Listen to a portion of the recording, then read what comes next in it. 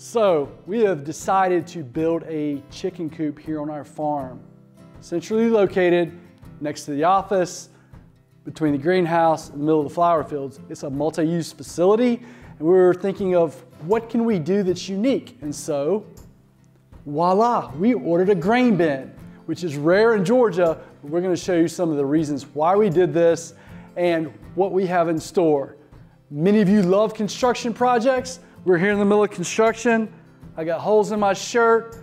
We got PVC glue out as we're starting to put in irrigation. We have an empty diesel can as we were filling up on Saturday and knee mats, etc. But without further ado, let's show you our new build and where we're going to take it.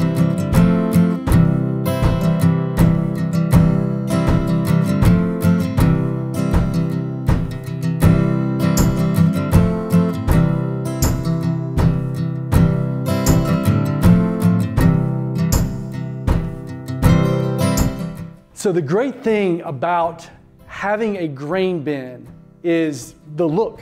Simply put, you've seen the ceiling, you see the authentic hatch where normally someone would come in and they'd get down in the grain bin with their safety.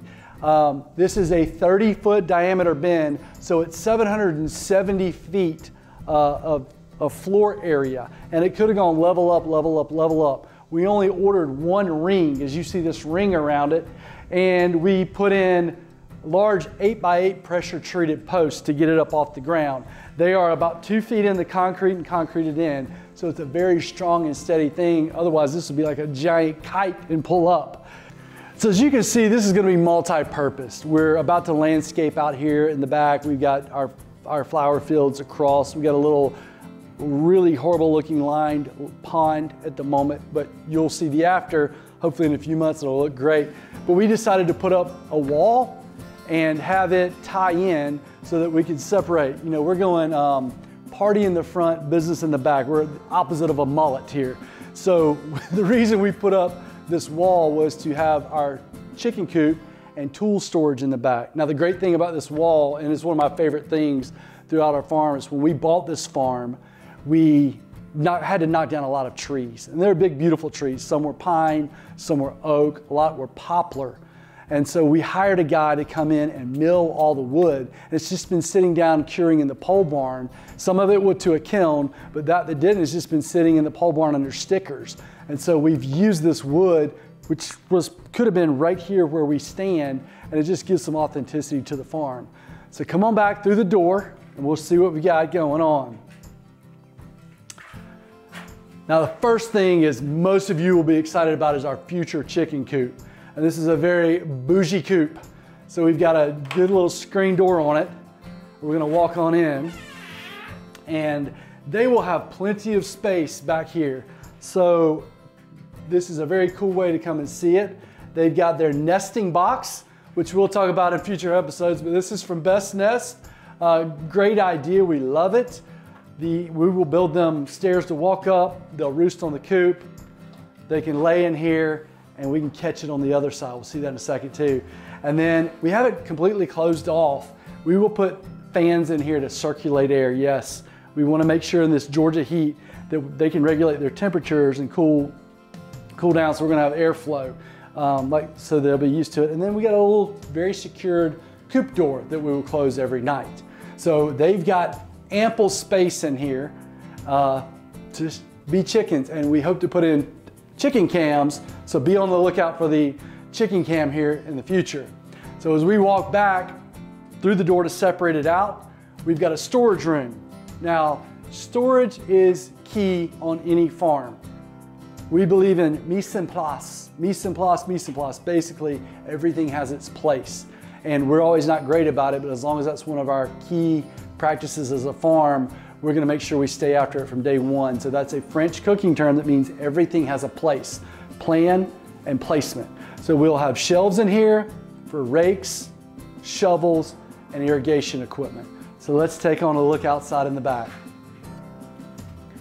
So as we begin to walk out the door, a little bit hazardous at the moment. We just put in an irrigation line on Saturday, and we've yet to tap it in and backfill it, but it's gonna rain this afternoon, so I gotta get on this project.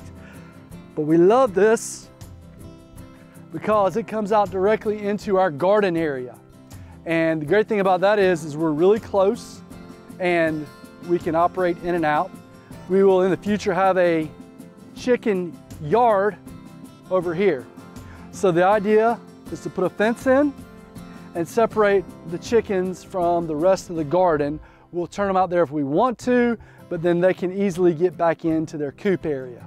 If you look back in the future coop to be, we will have, this is where we saw a minute ago, this is where an outdoor door will go to secure them in every night. And they'll be inside this area, which is roughly 40 by 20 feet this way and 40 foot this way. They'll have fencing up, they'll be secured. The fences will be buried, so foxes cannot, a fox couldn't get in or coyote couldn't get in. We will also have overhead netting because this farm is loaded with hawks. In fact, hawks love to sit up on the top there and overlook the whole farm. So they know where the chickens are gonna be, so we'll make sure that we secure them with overhead netting. If we take a look over here, one of the big things we're working on right now is irrigation. We believe in the conservation of water, but if you have birds and animals and plants, you have to have water at all times. So we're fortunate enough to have equipment to make digs. We hit a water line on Saturday to put the power line up underneath it, but we've got a cross irrigation line and our main water line supply coming back through here.